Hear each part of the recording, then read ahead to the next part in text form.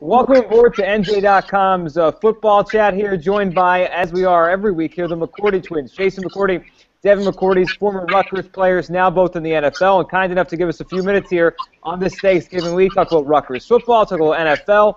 Guys, how are you today? Jason? I'm doing good. I can't complain. How about you, Devin? How are you today, bud? I'm well. Just finished my weekly massage, so I'm feeling great.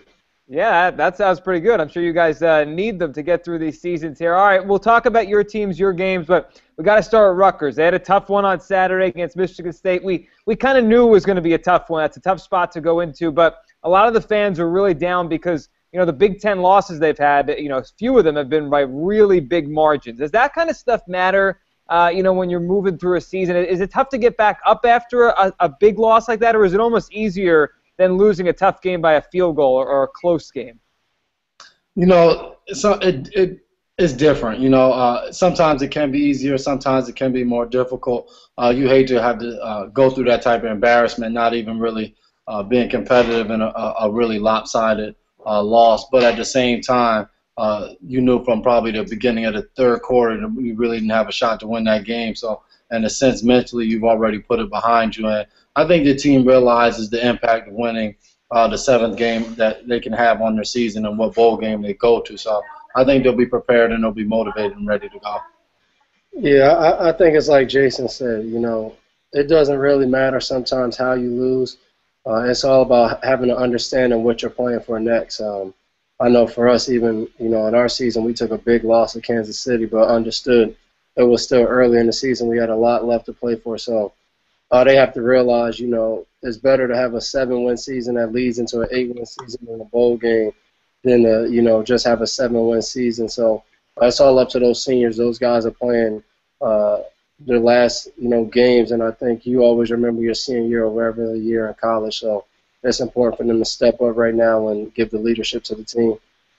What do you guys think it's going to take for Rutgers to find enough, you know, whether it be talent, whether it be coaching scheme, to really compete in these games against these ranked Big Ten teams? I mean, it's a big jump to go from where they were to the Big Ten. And, I mean, some of these Big Ten teams, you know, Michigan State was number 11 in the country. That's a big jump from where they have been the last few seasons. Yeah, exactly. And I think it's a little bit of a process, you know. You move into a bigger conference. Obviously, you were doing something right in your conference before, but it also takes time to develop not only the coaching staff getting used to that type of competition and also getting used to the tendencies and what the teams like to do, but in addition, also helping with your recruiting. You know, now being in the Big Ten, going against, like you said, the Michigan State, who are ranked 11th in the country, the Nebraskas, Wisconsins, you're going to attract now bigger recruits, and hopefully, you know, with this jump, we can get more of the in-state kids in Jersey, and even in the tri-state, you know, to stay right here at home and have the ability for their families to come watch them, and they can get that same type of competition right there in their backyard. Yeah, and I think also you need time to start recruiting and your team start to develop into a Big Ten school. You know, you're in a new conference where, you know, size is different, schemes are different. You know, our team was really built on, in the Big East, built on speed, and you know, a lot of times we had a lot of undersized guys that had good speed and quickness and was able to make plays. But, you know, sometimes you got to shift how you recruit and what you want your team's, you know, style and signature to be in that conference. So it takes time, but I think they have the right pieces there. You know, you just got to develop it. You know, you mentioned recruiting and getting these tri-state kids, New Jersey kids to come. The Michigan State coach after the game had an interesting quote, was talking about kind of using the game they just had against Rutgers when they go recruiting in New Jersey, saying, you know, come over here, we just beat those guys, and it beat them up pretty good. When you guys were being recruited, did that stuff matter to you? Did coaches kind of use that kind of stuff, like, come to our school, we beat up this school? Yeah, without a doubt they do. You know, you do whatever you can do to get an edge on recruiting. You know, you're trying to persuade young guys 18 years old to come to your school, you know, whether it's uniforms or the nice equipment room when you go on your visits, whatever they can do. But I remember coming out talking to Coach Shiano, and his biggest thing was building tradition. You know, at Rutgers, it hasn't been a historically good football team and haven't been able to win a national championship or anything like that, although we did beat Princeton in the first ever game. So I tell people that was the national championship that year, so we actually won the first one. But, you know, being the first to do something was big for us at Rutgers. You know, being able to start your own tradition. And for anybody that goes, whenever they win the Big Ten, it'll be the first time in school history that they win the Big Ten. So you'll be setting milestones that have never been reached. Yeah, I agree with him. I think, it's tough. When you're young, you hear, coaches tell you how they beat the other schools. But I think sometimes you got to look past that and look to see how you fit in at a school and what benefits you the most. So I'm sure Michigan State will use that along with the other losses we took this year. But, I'm sure we'll also go into some kid's house and tell them, hey, we beat Michigan at home, and we should have really beat Penn State at home too. So even though I think that, it's possible you might lose some to Michigan State or Ohio State that beat you, but, I think there's some local kids that'll see that atmosphere, of that Michigan game and that Penn State game at home, in a stadium that doesn't hold 110 or 100,000 that other schools hold in the Big Ten. But, I don't really feel like the other schools have the atmosphere we have at Rutgers when you see those top schools come in, and it's not just the student section. It's everyone in New Jersey at that game rooting for an upset. So, I think that's what kind of sold me when I wanted to go to Rutgers. It was, that atmosphere, and I hope that brings some kids in. And it was your only D1A offer, but we won't get besides the point. We have a big game this weekend, guys. Maryland, the last regular season game for Rutgers, trying to get to that 7th win you guys mentioned. How important is this one to finish strong, to get that 7th win? And then, Maryland, they're also trying to get, their recruiting footprint in the Big Ten, too. And they're both the two new teams here, kind of the two new kids on the block that are linked together now in the Big Ten. Yeah, that'll be huge. We can win this 7th one and get some momentum going into the bowl practice and leading up to the bowl game. It will be big. And like you said, new kids on the block. We're both new in the conference. There's people probably saying we don't deserve to be there, this, that, and the third. But if we can go and beat Maryland in the last regular season game for those seniors and everybody that's been a part of it, I think that'll be huge for the school. And it marks our 7th win in our first year in the Big Ten.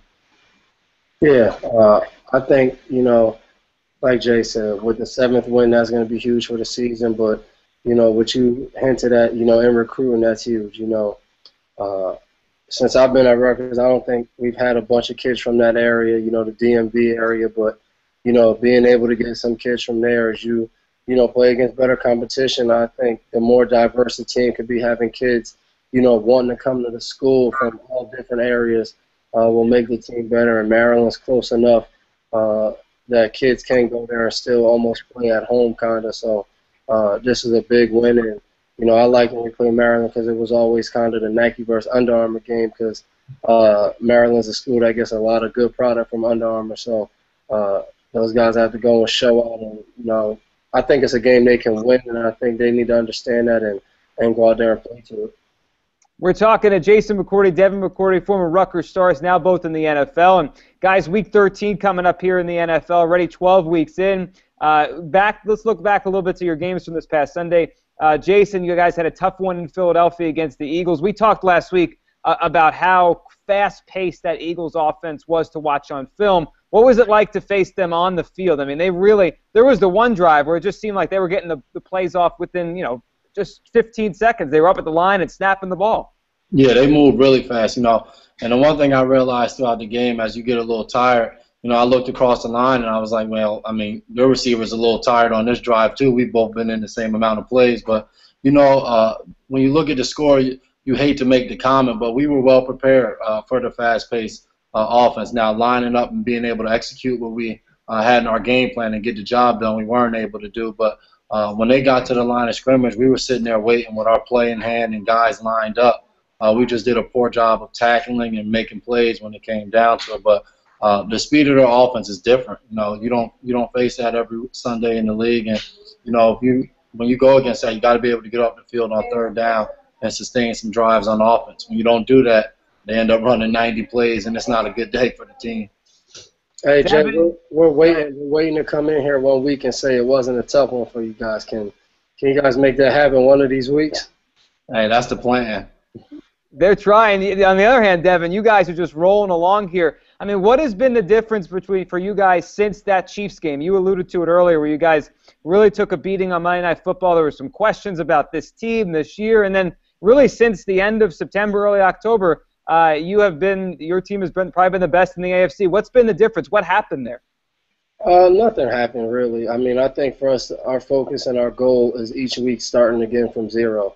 Understanding that once we finish a game, win or loss, it's over, and it's time to move on. It's kind of like what you just said with dealing with the Rutgers and the Michigan State game.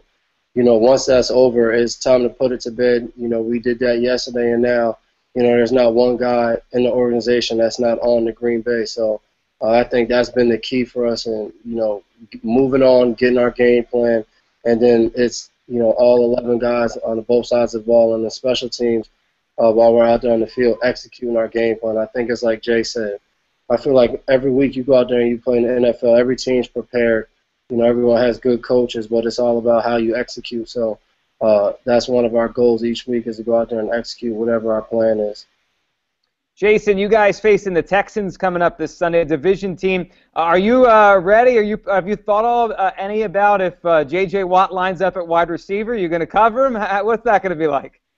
No, I haven't put that in my game plan yet, but I'm more concerned about Andre Johnson lining up at receiver than J.J. Watt. But, yeah, a division opponent, a team that we know we played one time already. So this time we're heading to Houston, and it'll be big for us to try to, get a win. We have however many games left in the season, and, it hasn't gone the way we want it to go. But if we can salvage out the rest of it and try to win all of these games, it'll be big just leading into the off season. So, momentum's good in the locker room. Guys are still upbeat. So, yeah, hopefully J.J. Watt is only lined up on defense, and we won't have to worry about going against him when we're on the field. Devin, you're probably in the game of the week again this week, going to Green Bay to play the Packers. They have been rolling really just like you guys have. And when you watch Aaron Rodgers on tape and you get ready for him, I mean, what's the biggest challenge there? To me, I don't think there's a more accurate quarterback in the league. And, I mean, your quarterback there in New England is pretty accurate too. But, I mean, just the way Rodgers puts the ball wherever he wants, how do you kind of try to slow him down? I think what's tough about him is he's probably, the most complete, quarterback in the game as far as, he can drop back and stay in the pocket and be accurate all over the field, deep throws, short throws.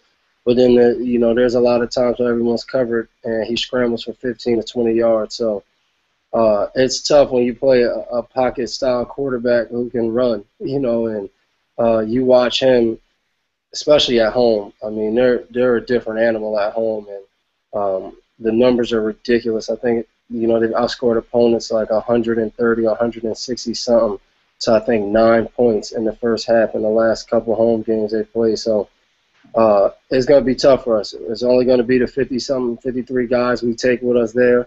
I'm sure we won't see much white, blue, or red in the stands. So I think it's going to be good for us, though. It'll be another tough task. And, to me, when you want to be a good football team, a great football team in this league, you got to go on the road and play in tough games. And this will be, probably one of our toughest challenges, if not the toughest that we faced all year. Have either of you guys played at Lambeau Field yet? Everyone that goes there talks about how historic that place is and how cool it is to play there. I know, obviously, both of you guys in the AFC, so you only would go there, once every 8 years to play the Packers. Have either of you, Jason, have you played in Lambeau yet? 2 years ago, in December, at the end of the season of a not so great year, and it wasn't too pretty for us. But I remember going on a visit there, coming out of college, and it is an awesome place, to see the Lombardi trophies they have there and everything that goes along with it. It's more like an experience when you go visit the stadium and the facility. So it is an awesome place. And, when you step foot on the field, you can tell and how the fans are and the whole atmosphere. Like Dev said, as an opposing team, those are one of the stadiums you love to go play in because everybody there hates you and they all want to see you lose. And like you said, you only have the guys that you got on the plane and on the buses with. So that makes for a great experience when you get the chance to play them. Devin, will you give yourself a chance to kind of take in Lambeau Field, or will you be too focused on trying to get ready to play a game? No, I always try to, take in the experience. It was similar when we went to Chicago. We played at Soldiers Field, and, Bill kind of gave us a whole history lesson, on that stadium. So, I'm always one of the first guys to get to the stadium on the first bus. So, by the time I get there, I'll probably still have about 3 hours till game time. So you'll get a chance to take it in. And, I think lucky for us, we'll get to play on Lambeau in the cold. Patriots versus Packers. I feel like that's the way it's supposed to be. All right, a couple more for you guys. I'll get a Rutgers prediction before we go, but I have to ask you about Odell Beckham Jr.'s catch on Sunday Night Football. Did you guys see it live? What did you think when you saw it? I mean, it's been the talk of every NFL fan the past couple days.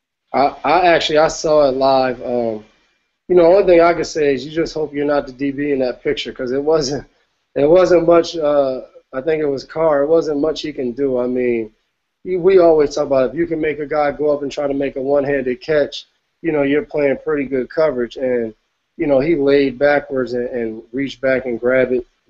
And, I think he's probably one of the young players in this league that has showed a lot of promise this year. And it's going to be tough for teams going against him in the future. Yeah, it was an amazing catch. I didn't see it live. Sunday nights are typically when I catch up on my Homeland episode, so I kind of leave football alone for a little while and hang out with the fam. But as soon as I went on social media, I saw it everywhere. And I guess what's more impressive, we had a conversation today with one of my equipment managers, was it more luck or more skill? And I guess the most impressive thing is watching him do it in warm-ups and how they say he does it all the time. We have a few guys on our team who practice one-hand catches just kind of from all over their body and just being able to snag it. So it is quite impressive to make a catch with 3 fingers. Now, Jason, you're going to play the Giants in a couple weeks here, and you're probably going to go up against Mr. Beckham a couple times in that game. How are you going to cover him? Just do your thing, try to make him make those one-hand catches? Yeah, without a doubt. Hopefully he can push him out of bounds and he can make an incredible incomplete catch. So, yeah, he's played awesome, And then when unfortunate thing for the Giants is Victor Cruz went down with an injury. But, man, he stepped up and he's really shown what they have in the future. So, whenever you have a player like that who's that good and is able to make plays like that, you just enjoy the opportunity to go out there and compete against them. And, you prepare all week and you go out there on Sunday and you just go out there and have fun and you try to do the best you can do to help your team get a win. All right, last one for you guys for this week. Maryland, Rutgers, last Big Ten regular season game. I always get a prediction from you guys. Is Rutgers going to end the regular season, with their 7th win and go to a nice bowl game? What you got, Dev? Is this one home or away? This one is away. It's down in College Park. I know Maryland has a pretty explosive offense. I'm going to go 35-38 Rutgers. Okay, I was going to say 27-24 Rutgers. Of course, Rutgers gets the win. It's just a matter of what the score is going to be. Yeah, right, of course. So a field goal game from both of you guys. It should be fun this weekend watching them. Good luck to both you guys, Devin against Aaron Rodgers and Jason against the Houston Texans. Guys, appreciate a few minutes here, and happy Thanksgiving to you guys and your families. Oh, same to you. Thanks. Happy Thanksgiving. Appreciate it, guys. Thank you for watching on NJ.com.